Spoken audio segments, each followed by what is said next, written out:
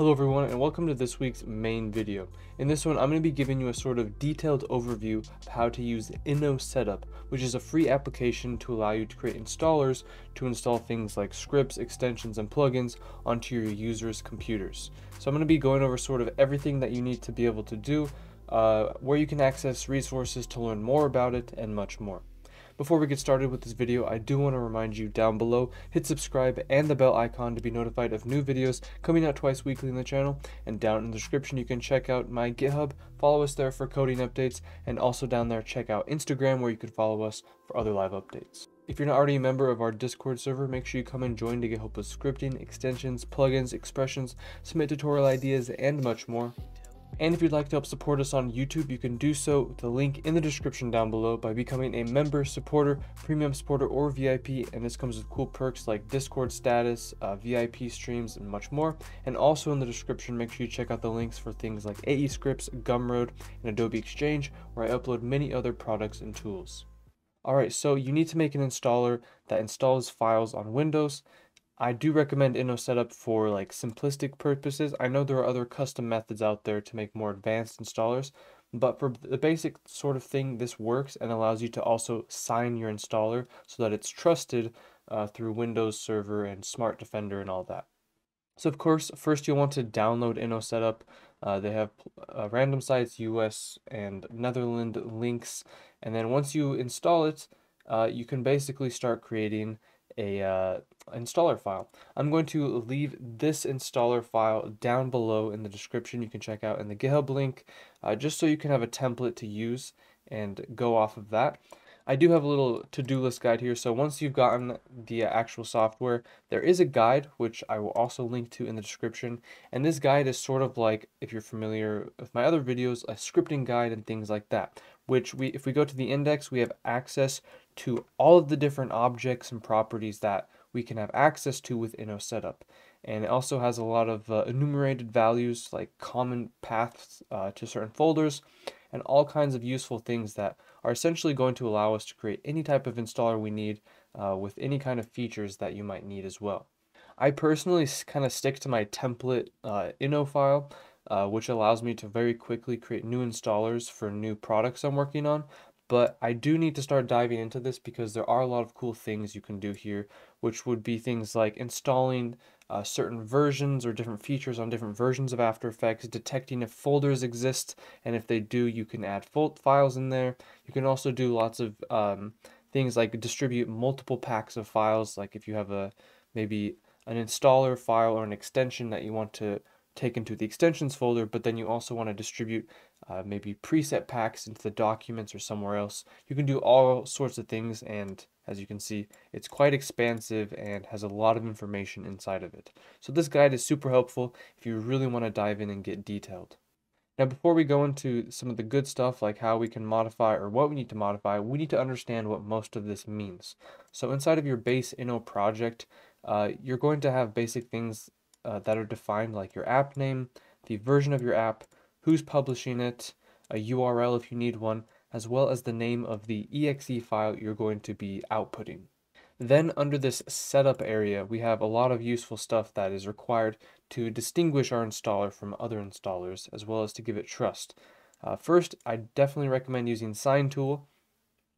I will show you how you can set up your sign tool for this, and if you're not familiar, you do need sort of a certificate in order to sign your installer files, whether it be on Windows or Mac, and this will allow you to essentially be trusted and not have a bunch of pop-ups or antivirus things popping up saying your installer is not trusted on a user's computer.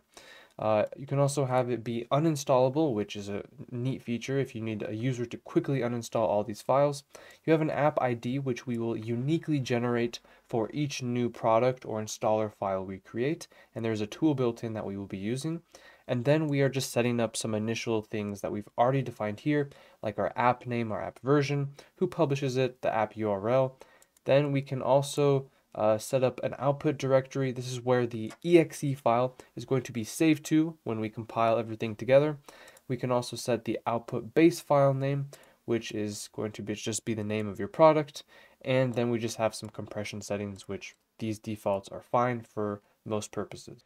Then we have icons. This actually allows you to use custom icons, which I haven't been doing recently, but this is really cool because you can just use your own .ico file, which is easy to convert like a JPEG or a PNG to that.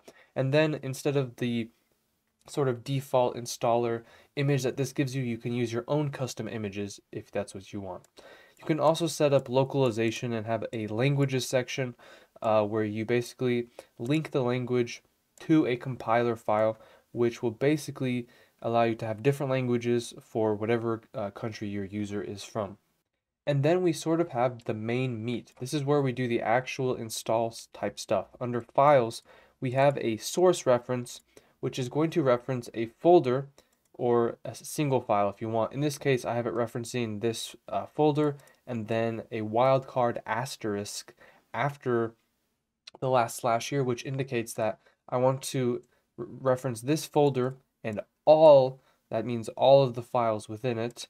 And then that's my source. My destination is going to be my common files 32 into my Adobe CEP extensions folder, where I'm going to create this folder called com.soundsgreat, which is just the ID, and that's going to be the destination.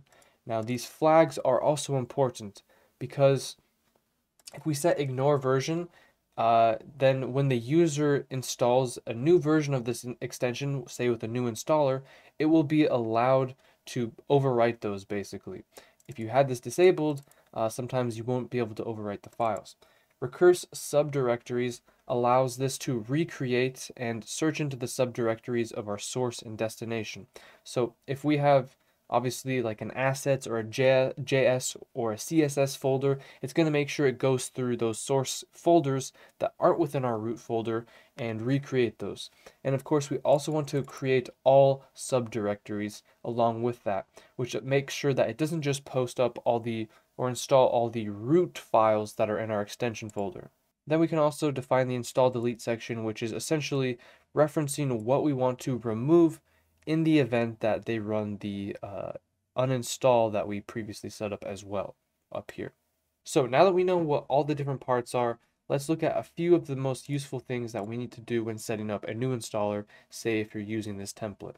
The first thing is sign tool. I'll include the link to this in the description, but you need to set up your sign tool with your certificate in order for your installer to be trusted.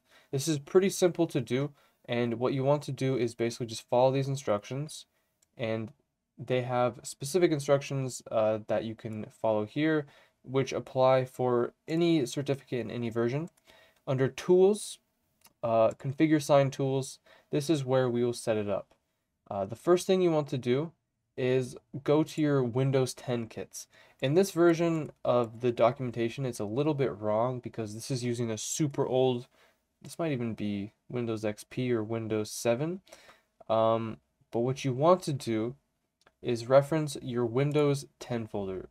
You can see here we have C program files 86, Windows kits 10.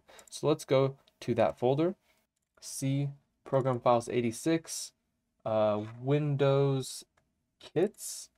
We're in Windows 10. We're going to go to the bin, and then you need to go ahead and choose one of these versions.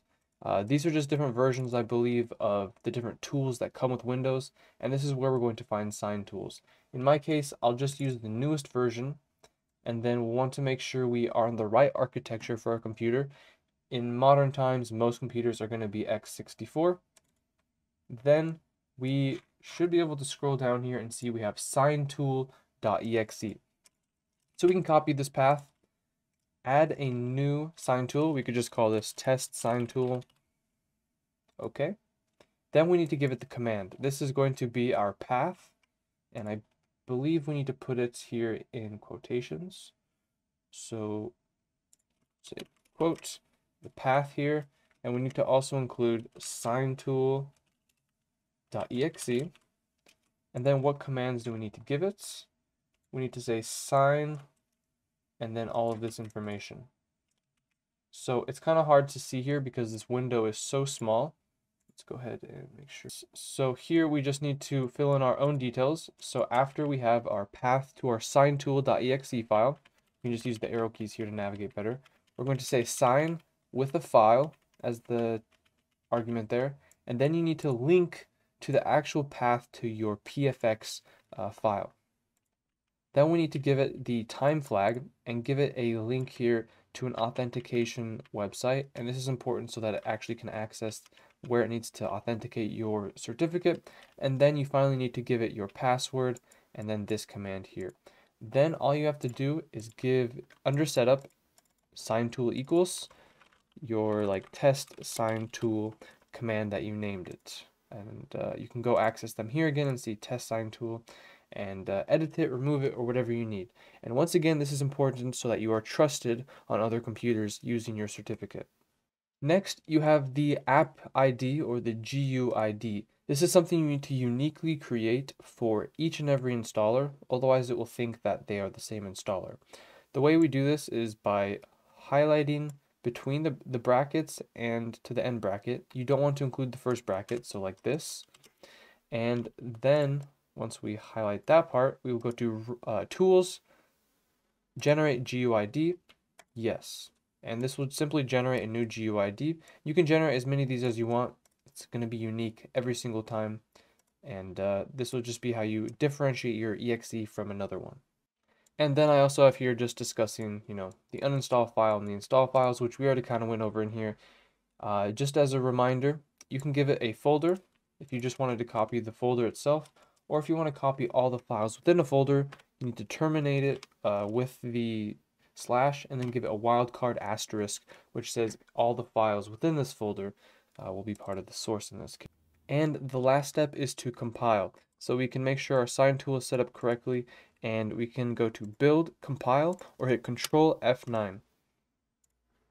And I'm not going to show my compiler output here. I'm going to actually just make sure it's gone, because that does have it does have your important information like your sign tool and your certificate password, which is basically your private key. So you will get a message that says finished if it was successful, and you're going to see compressing all of those files that you have in those folders, and they're going to be compressed into the installer, and you should get a green message saying finished, and maybe some command prompts popping up, which is the sign tool at work. And then of course this will be saved to your output location you chose, your output directory, and you'll now have, once we go to that folder, you will now have your exe file exported using whatever the name you gave it was. And as you can see, you're also going to get this default image unless you specify it here in icons.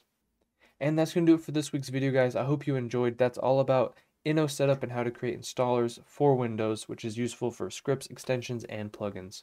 If you enjoyed the video, hit the thumbs up button. Down below, hit subscribe and the bell icon to be notified of new videos coming out twice weekly on the channel. And down in the description, you can check out all the links for the things that we went over today. And make sure down there you follow us on GitHub, where you can check out this ISS or Inno Setup file. Follow us there for coding updates, and in the description, follow us on Instagram for other live updates. If you're not already a member of the Discord server, make sure you come and join to help with scripting, extensions, plugins, expressions, submit tutorial ideas, and much more.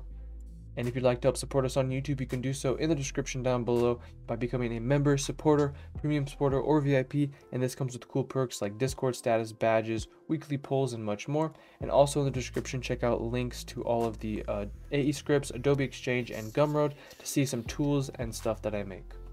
Thanks again for watching. We'll see you next time.